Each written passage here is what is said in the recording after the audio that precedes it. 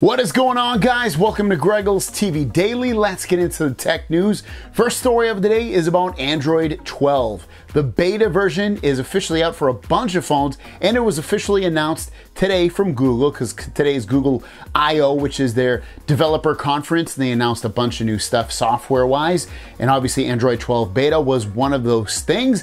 And looking at this, you're gonna get a big change in the development of Android software, especially the way it looks. So first of all, as you can see right here, the phone gets themed out based off what your wallpaper looks like. So it'll change the colors and all that stuff based off of that. So it's pretty big of what's going on with Android 12. It's more of a looks thing, and I guess a feeling of it, not really so much, changes too much with settings and things like that, but looks wise, it's pretty big.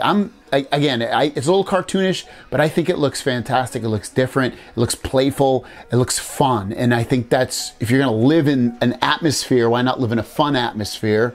I think that's one of the reasons people like Fortnite, even though it's cartoonish, it's fun to be in that world. And hopefully this will do something similar for Google's Android 12 software. Last story of the day, again, has to do with Google I/O, but also Samsung. And it's official. All the new Samsung watches from here on out will run Wear OS, which is a big departure from Tizen, but it also is going to bring with it some big new features. So this tweet comes directly from Google on their Twitter account, and it says, "We're combining the best of Wear OS by Google and Samsung Mobile Tizen into a unified wearable platform.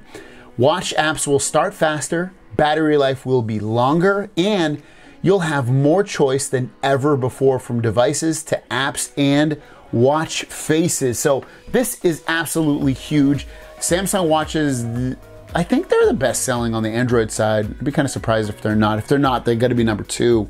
And then beyond that, them being separate operating system now being unified with Wear OS, and Wear OS seemingly taking over some Tizen features. This is huge. This is good overall. I'm happy to see Google Assistant and Google Maps coming to the watch side for Samsung. At this point, I'm probably gonna really have to pick one up, unless Pixel Watch, which is also supposed to be rumored to be coming out, is like just as good, if not better, or whatever. But this is still really, really cool news overall. So thanks for watching. Don't forget to subscribe. New videos every single day. My question out to you guys is, how do you feel about Wear OS being the operating system now on your Galaxy Watch? Let me know in the comments down below. We'll see you guys down the road. Peace.